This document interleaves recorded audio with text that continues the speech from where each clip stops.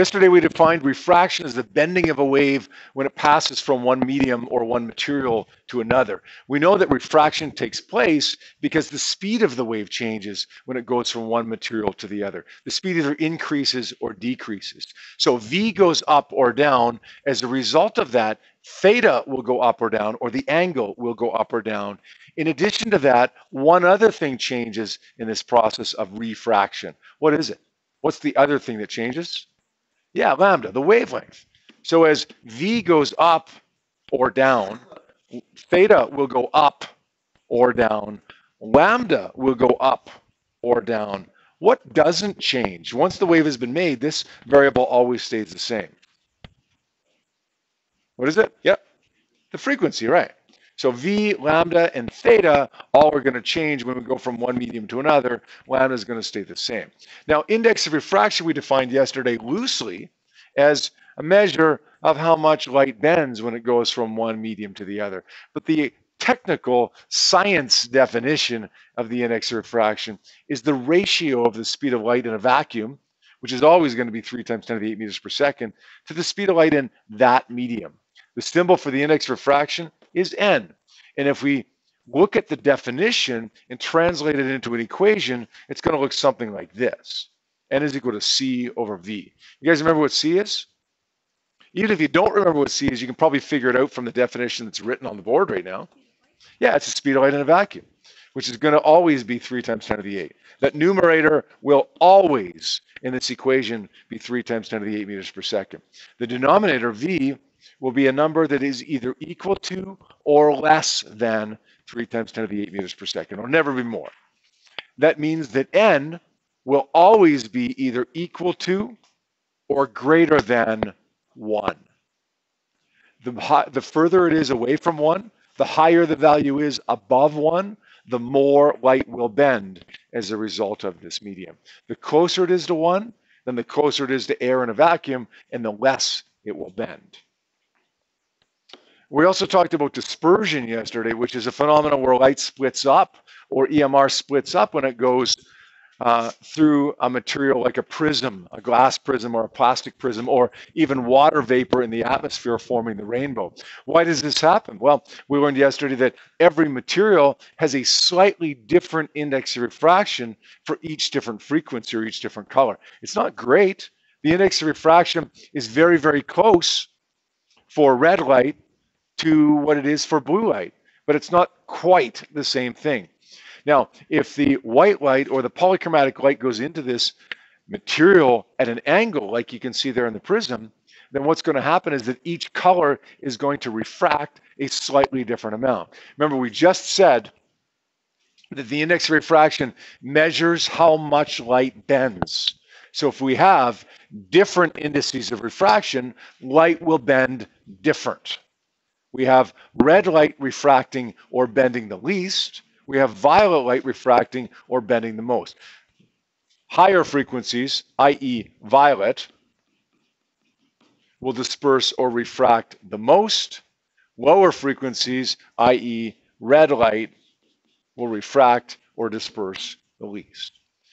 Now, my suggestion for you is this. Don't memorize this, because you're going to end up getting frequency mixed up with wavelength or something like that. Picture the diagram. You see the diagram on the board right now. Just ingrain that in your mind. Picture it so that when you close your eyes, you can see it. If you can do that, then it's easy. Then you know just by looking at the picture that red light refracts less, therefore low frequencies refract less than high frequencies. You don't have to memorize anything other than have this picture in your head. Today I want to talk about refraction mathematically using an equation called Snell's law. We know that as n goes up, if you go from a low index of refraction to a higher index of refraction, i.e. we go from air to water or air to glass, the speed will change. In fact, the speed will go down as a result of n going up. We also know theta will change. Theta also goes down. Theta is related to V. Lambda will also go down because it's related to V as well. So as you go from one medium to the other and increase the value of the index of refraction from one material to the other, then V, theta, and lambda will all go down. Take a look at the equation that we have that describes the exact mathematical relationship. Sine theta 1, it's not theta 1, it's sine theta 1 over sine theta 2 equals V1 over V2 equals lambda 1 over lambda 2 equals N2 over N1. Why do you see it backwards at the end here, N2 over N1 instead of 1 over 2? Because the index is inversely related to the other variables. As N goes up, the rest of them go down. Theta 1, theta 2, V1, V2, lambda 1, lambda 2, N2, N1. Be careful. This is on your data sheet, but sometimes we just get a little careless and we start writing this out, V1, V2, lambda 1, lambda 2, theta 1, theta 2, N1, N2. It's N2 over N1 because the index is inversely related to the other variables. Now, when you're using this equation, know that you never have to use all four parts. You're going to use two parts at one time. This part and this part. Or maybe it's this part and this part. Or maybe it's the first part and the fourth part. How do you decide which two parts to use? Depends on what you have given to you. Whatever your givens seem to fit the best, use those two parts to do it. Let's draw a little picture and label these variables so you know what they all mean. This solid line is our boundary between two materials. We're going to call this first material material 1. It has an index of refraction of N1. The second material is N2, or material 2. It's going to have an index of refraction of N2. We're going to make our ray of light coming against the boundary, and we're going to measure theta 1, the angle in the first medium, from what we call the normal line. You guys remember in physics 20 what normal meant? Normal force? Perpendicular. Yeah, normal means perpendicular, 90 degrees. We measure the angle of incidence, theta 1, from our normal line. Theta 2 will be measured from the normal line in the second medium. Say that N1 is 1 and N2 is 1.5. As N goes up, theta will go. As N goes up, V goes, yeah, good. And then theta will also go, good. So we're going to find that theta 2 here, in this case, theta 2 as measured from the normal line is smaller than theta 1. V would also be smaller. Lambda would also be smaller. So here's theta 1, theta 2. Here's N1, N2. V1 is just the speed here. Speed here is V2. Lambda 1, the wavelength here, and lambda 2 is the wavelength here. Finally, you see a table of values for the index of refraction of various materials here. You don't need to memorize that table, right? You're given only one of those indices of refraction on your data sheet, but if you need something else, it'll be given to you in the question. Probably not in the form of a table. It's probably going to be buried in a page of information where it says use the following information to answer the next 3 questions. Okay, but it'll be there somewhere. You don't need to memorize any of that. All right, let's take a look at example number 1 that's on the example question handout that I gave you. It says calculate the speed of light in a ruby. Now there's 2 ways of tackling this question. The easiest way is to use the definition of index of refraction. N is equal to C over V, right? The ratio of the speed of light in a vacuum to the speed of light in whatever material, in this case ruby. If we rearrange this to solve for V, we get C over N. C is 3.00 times 10 to the 8. It always is. The index of refraction of ruby, if we go back to our table, is 1.54. When we do the math there, we end up getting the speed of light in ruby to be 1.95 times 10 to the 8 meters per second. That's the easiest way, I think, to solve this question, but the downside is this equation doesn't appear on your data sheet. There is another way to do it. You never have to use that equation that I just used. It's just helpful sometimes. The other way to do it is to say V1 over V2 equals N2 over N1. This is Snell's law, or at least two parts of Snell's law. Let's assume that we're going from air to Ruby. That means the speed of light in air is 3 times 10 to the 8. V2 is what we're looking for. N2, the index refraction of the Ruby, is 1.54. And N1, the index refraction of the air, is 1.00. If you rearrange this to solve for speed, you end up getting still 1.95 times 10 to the 8. So either way, use the definition of the index of refraction or use Snell's law. It doesn't really matter. Gets you the same answer. I think the first way is a little bit easier, but it does require you to remember an equation that's not on your data sheet. Okay, I got one more example for you, and then I'll let you work on a few questions here. This one says light passes from water to ice at an angle of 40 degrees. What's the angle at which the light struck the water ice boundary? So it's not worded real well, but what this means is that the light is going from water to ice and it's coming out at 40 degrees. We want to know what it went in at. Let's draw a picture for this. Sometimes when we draw a picture, it simplifies things for us. Our boundary is a solid line. Our normal line is a dotted line. We're going from water to ice. The index of refraction of water, we'll call it N1, from that table is 1.33. The index of refraction of ice from that table is 1.31. We've got light coming into ice from liquid water. What's going to happen to that ray of light as it goes into ice from liquid water? The index of refraction goes down ever so slightly. What's going to happen to the speed? Up or down? Up by a bit, right?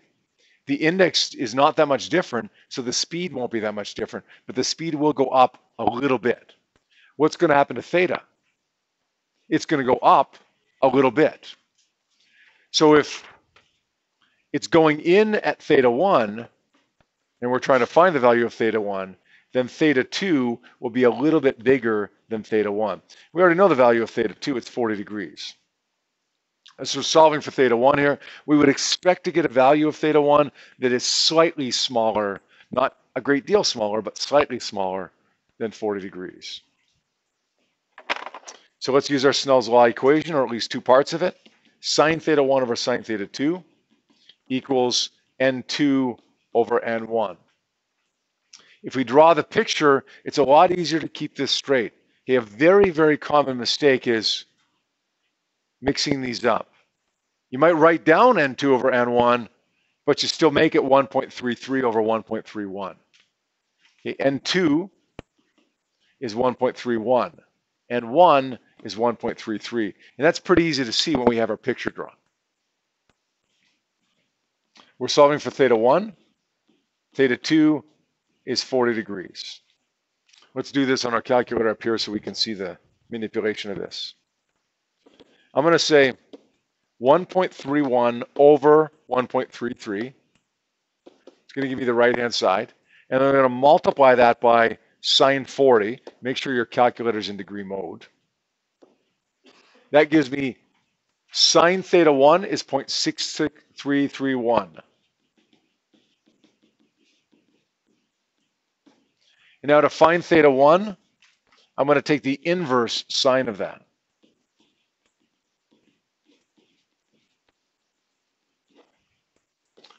Which on my calculator is just second function sine of my answer, 39.3 degrees. Is that a reasonable number? When I get that number, I can be really confident, unless I made a mistake rounding or something like that I got the right answer. We went down in our index ever so slightly. We should go up in our angle ever so slightly. And we did. We went from 39 degrees right here to 40 degrees right here. All right, we're going to give you a little bit of time right now to take a look at worksheet number 17. Number 1 to 8, please, for now on worksheet number 17. Let's spend a few minutes now extending this concept of refraction to a concept that we call total internal reflection. When light goes from one medium to another, or at least it strikes the boundary between the two media, usually it goes into the new medium and changes direction as a result of the change in speed. But every once in a while it doesn't. Every once in a while it reflects off of the boundary. It's kind of like when you're standing at the side of a lake or a river and you throw a rock in. When you throw it straight down in, where the angle is 0 degrees as measured from the normal line, 0 degrees, then the rock's going to go straight in the water.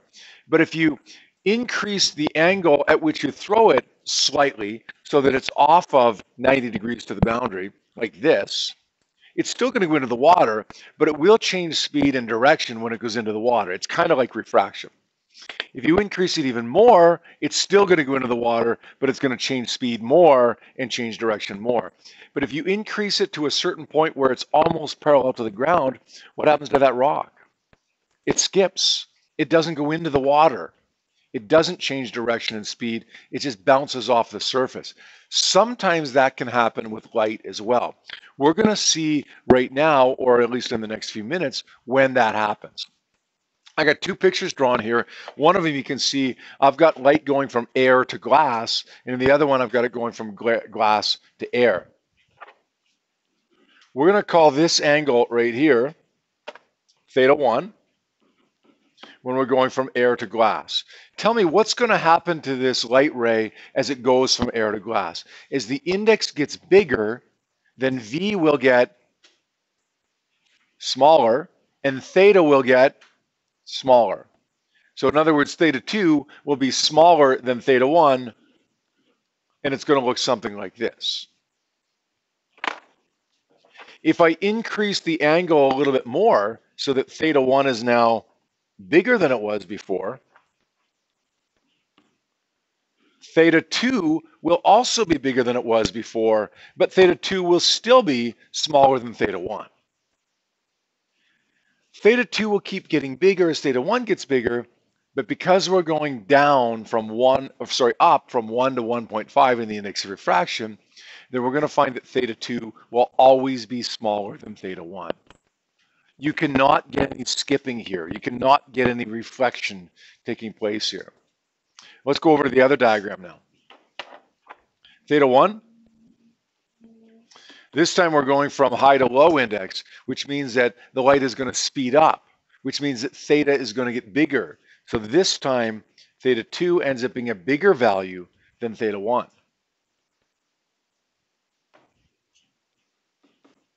If I increase the angle a little bit more to the blue line, theta 1 is bigger, theta 2 is bigger than theta 1. I'm going to draw another one here. This one's going to be red. If I increase theta 1 even more, what do you think is going to happen to this red line? Well, theta 2 is going to get even bigger, to the point where theta 2 becomes 90 degrees.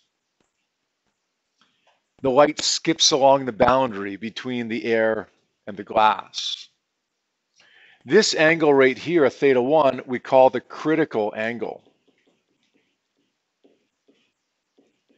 It's the angle at which reflection begins to occur.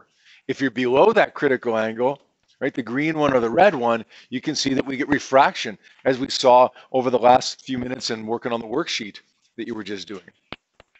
But if we get to that critical angle, then you can see that something odd happens. Okay, reflection kind of begins to occur. If we exceed that critical angle, theta 1 is bigger than theta c, then there's no question what's going to happen. It's just going to reflect. So you can keep making theta 1 bigger. You're still going to get refraction until you make theta 1 big enough to be the critical angle, and then it's going to refract at 90 degrees. And if you exceed that critical angle, then it's just going to reflect. That's like throwing the rock in the water again, right? You throw it straight down, it goes in the water. You increase the angle a little bit, still goes in the water. But you increase it to a certain point, we call it the critical angle, then the rock starts skipping. And at every angle above that, right, closer to parallel to the water, it's going to skip. When you exceed that critical angle, the rock skips. When you exceed the critical angle, the light skips or the light reflects. Now, be careful. There is a fundamental flaw in that analogy that I gave you with the rock skipping. Okay, when you skip the rock, you're skipping it off of the air-water boundary. You're going from air to water. Total internal reflection with waves, with light, can't happen that way. You have to be going from high to low index of refraction. That makes sense? You can't reflect it off of air-water. You can reflect it off of water-air. All right? So total internal reflection is that phenomenon that happens when light reflects off of a boundary rather than reflecting. It can only happen when light goes from a high index to a low index, unlike when you're skipping rocks in the water. And it only happens if the angle of incidence is big enough. How big does the angle of incidence need to be? Well, it needs to be at or above the critical angle. Critical angle is the angle of incidence at which total internal reflection begins to occur.